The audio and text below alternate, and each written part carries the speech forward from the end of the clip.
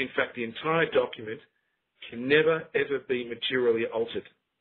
If you alter a document sent to you, even if it's a crappy photocopy, and let's face it, they're not big on the quality of their documents. They might send you something nice and snazzy sometimes, but they're more than happy to send you barely legible things in the mail.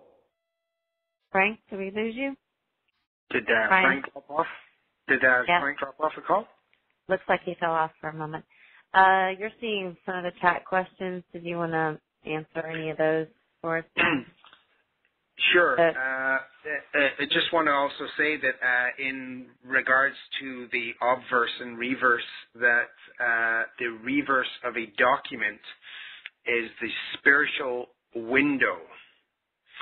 In other words, it's a medium of putting something on the reverse of a document in which to send a spiritual message back. Someone was saying about the Sanhedrin.org. I have never been to the site, so I can't give any opinion on it. The other one is, should I carry a deed poll on my person? First off, the deed poll serves several functions, and one of those major functions in regards to the Sesta KV in the standing is of competence. And in that, you'll see that there's a section about a mistake of actually using their Sesta KV. So basically, it's something that could be done on a document that's sent to you, and you put it on the reverse. Now, when Frank comes on, he will speak in detail about this. Yes, he will be able to explain the rule or law of reverse. So, hello, back again. Yeah, there he is. Okay, Frank. Yes, telecommunications. No problem. Yeah, we were talking about obverse and reverse. Yes. So there's two forms of a document. There's the obverse and reverse. And if anyone wants to understand this more, we won't read out the canons, but in fact, no, we will, because the canons are written to make it easier. Let me call this up. Brian, would you be able to? Article 22 is document. Sure. We won't go through. Yeah, we won't go through the whole lot. What we'll just do is get down to this. So go to 7. Yeah. Yeah, okay. 786. Yeah, 786. All right. Sure. I'll read 786. All documents, whether valid or invalid, have at least one obverse and one reverse, with the primary and most ancient purpose of the front or obverse as the window transmitting the purpose and message of the document, whilst the reverse provides the window transmitting any formal reply or rebuttal. Does that make sense to everybody? You understand that is the ancient form of document. The front tells you something. We want you to go to court. The back is your rebuttal. Don't worry if the back's got writing all over it. That's immaterial. They do that. Don't worry. The back, the reverse, is your window to respond. Keep going. Thank you. Sure.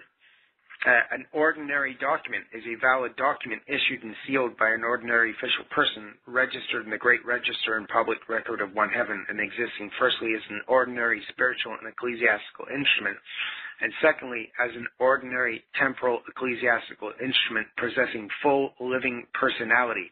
It is the third highest and authoritative document of all. Well, which one was that one? What that was 783. Excellent. Yeah. Yeah.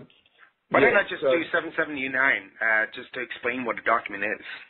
Yeah, go for it. Sure.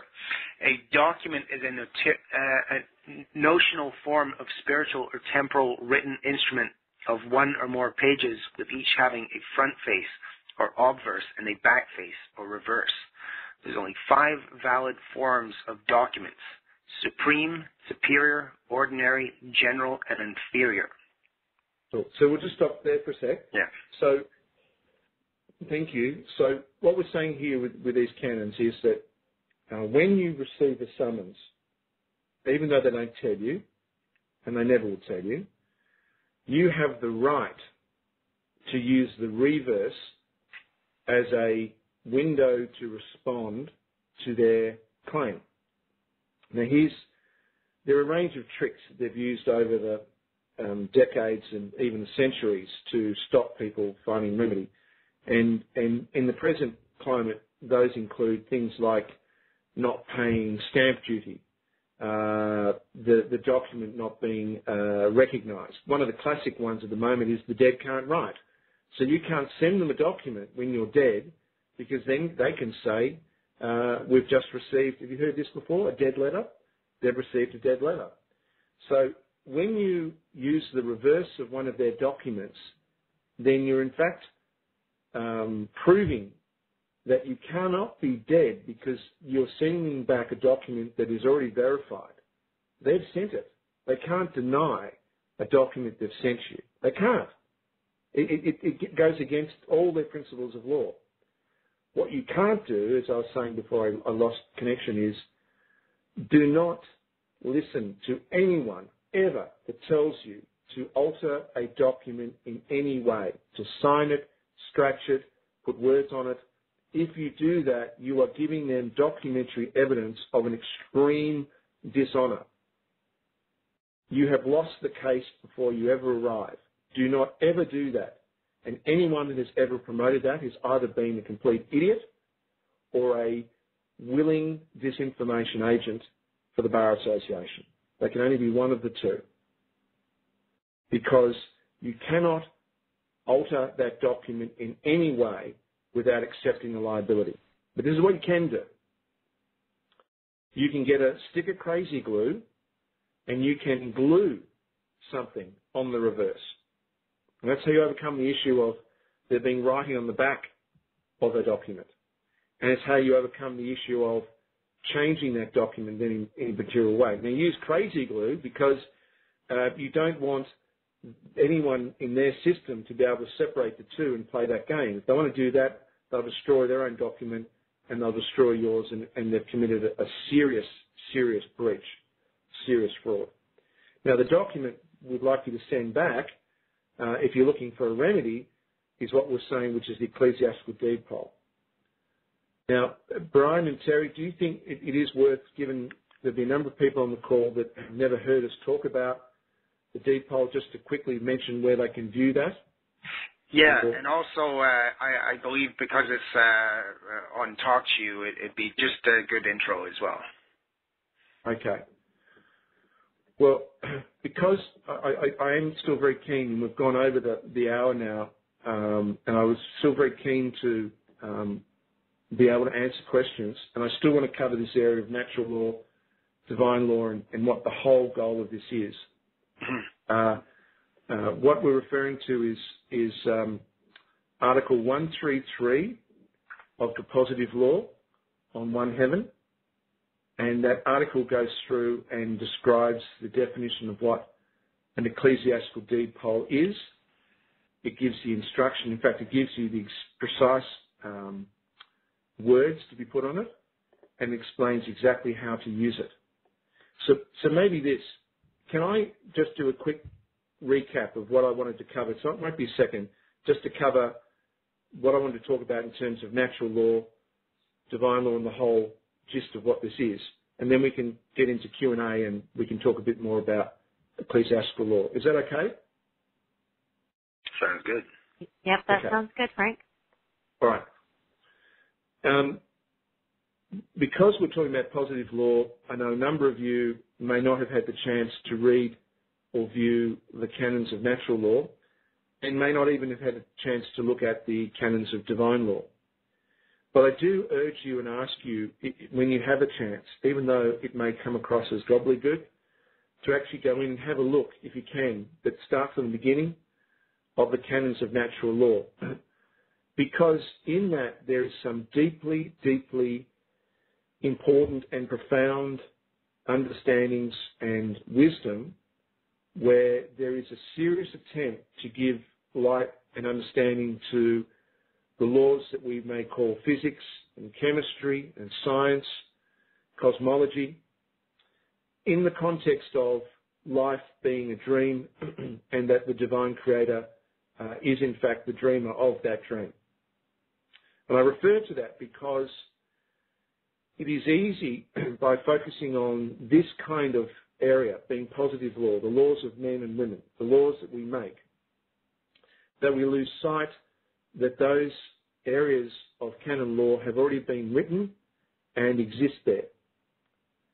So if we are talking about, for example, the question of relevance or the question of significance to ourselves and to our present situation, we're really only covering a fraction of the law if we don't take the time to view what is already presented to you being the divine law and the natural law, and literally is the divine law and the natural law, all the key natural law that has been researched over 25 years to try and bring that into a summary document. Now, why? There's a fourth coming, which is ecclesiastical law, which will be up very soon in the next couple of weeks. But the question then is why? And what, how? Well, when a man does not assert his rights, he has none. And I've said this before, but it's relevant. When Martin Luther saw the Express Trust Canon being Unum Sanctum issued in 1302, he understood the significance that the Roman cult needed to have some formal objection. Now, his approach was to dismantle the assumptions that they were making. Now, the 490-odd years since he did that, of course, the Roman cult continues to learn, to grow, to find new ways to stay in power, as they're doing next week, when all the cardinals, including a number of leaders of Christian groups, will all find themselves in Rome at the same time under apparently different motives. But I can assure you that the extraordinary events of next week have more to do with Rome consolidating and growing and continuing to find ways to stay in power than any kind of mea culpa and change of heart. So the canon law here is to show, without a shadow of a doubt, a superior form of law, and to recognize a principle of law that has existed in every civilization from the beginning. It is a definition of law. And that is that unless you object, then you consent. Now, it's perfectly fine to sit out and say all law's fictional, what the Roman cult does is wrong, it doesn't really affect me, it's all rubbish anyway. That I don't dispute any of those things in terms of their approach to law and creating fiction. But you cannot avoid the fact that if you do not enter the arena, then you give the match to the Roman cult. And this has been the problem. Martin Luther is the only man I know of in the last 492 years that has stood on the amphitheatre clearly, concisely, and given some form of argument to say what you're doing is wrong. And he pioneered an entire protest movement that, as we speak next week, is coming to an end. It's over. It's lost. There is no Church of England now. It's just a branch of the Catholic Church. So in this time now, I urge anyone that's reading this and acknowledging this and seeing this, that if you do not stand, then you consent. If you do not object, then you consent. And if you consent, you are nothing more than a slave. And that is the problem that we face. Too many are happy to be slaves, willing to be slaves, wanting to be slaves. Well, that's why we're here. We're here to challenge and say no. That's the reason for the canon law. So I come back to you, Terry, Brian, and everyone on the call, and ask for questions as we discuss now ecclesiastical and questions that you guys may have and want to ask based on what you've read or what you'd like to hear.